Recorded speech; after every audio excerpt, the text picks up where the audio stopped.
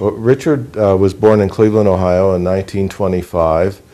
His father came from Ireland, and his mother's parents came from Denmark, so he was 50-50. And at the age of 17, he convinced his father to allow him to join the Navy and serve during World War II on a naval tanker in convoy duty in the North Atlantic, and then to the Mediterranean, and from there to the Pacific, where he served at Iwo Jima and came under kamikaze attack in Okinawa. After the war, Richard worked a whole number of jobs. He moved around a lot, like people do today, only that was in an era when folks just didn't do that. Well, he traveled with me for most of our years. We moved around from place to place, as I said, the cities that I'd worked in, and Richard sold foreign newspapers and publications in San Francisco, and then Ridgewood, he worked selling antiques and collectibles, and he spent his life doing that. And he initiated me in my interest in art and antiques. I was born in Youngstown, Ohio, and worked as a messenger part-time while I was in high school. And when I was graduated in 1956, I was taken into the office as a telephone operator and an automatic operator. And then my first vacation was in September 1956 when I met Richard. Well, I worked for Western Union for about 38 years, from 56 until 88, and went on to do work for another communications company until 2001, when I retired and became a consultant and moved, thankfully, to Milwaukee.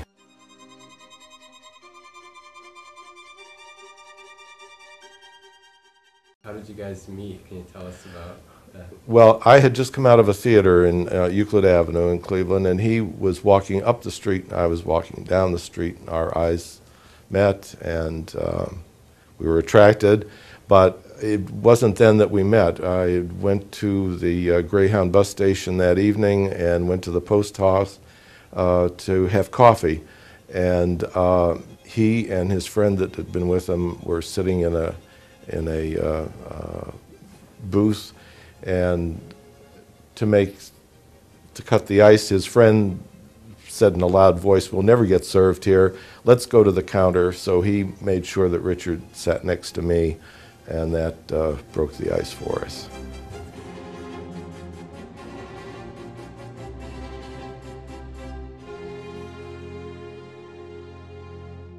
When I met him, he was the manager of a toy warehouse for Higbee Department Store in Cleveland. And it was the height of their busy season, so we spent our honeymoon in a toy warehouse while he was working out work schedules for people for the next week, and taught me how to shoot price tags on the Madame Alexander dolls. It was a very romantic time.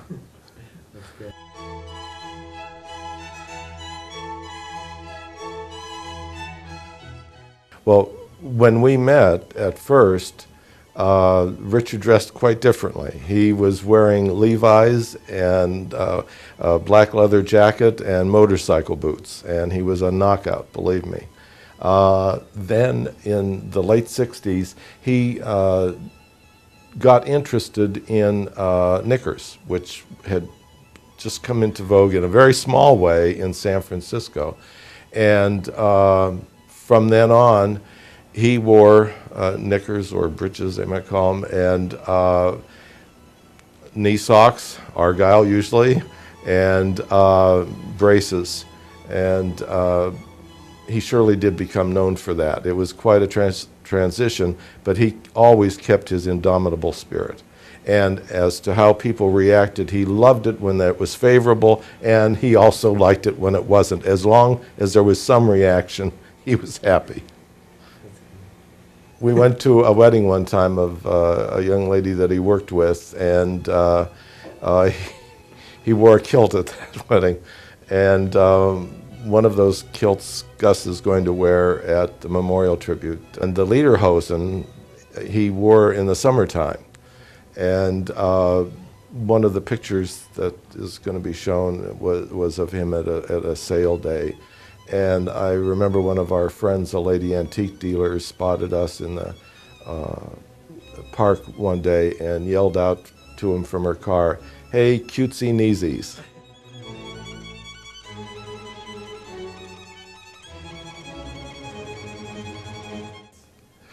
Well, we were very much together all the time. Really, it was almost in our own world. And that was very good for us. We got so close, but I must say that it did the inability to come out to our coworkers, to our family, built walls. And my mother and father died. His father died without our ever having broached the subject. And as a matter of fact, I told my sister the night that we testified at the joint hearing in Madison against this despicable amendment, and I said, "Renee, I'm going to tell you something we've never discussed before." But she just said, "Well, how did they receive you when you were making these talks?" And at first I thought she didn't understand what I was saying, but she did, and she made sure her son got the word around to the entire family.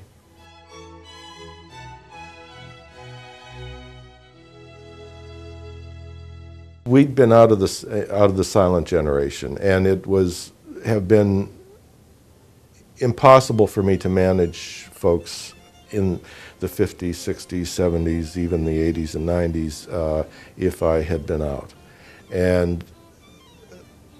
But even though that's true, no matter how deep in the closet you are, the door is transparent to people that have known you for a while if they have their wits about them. But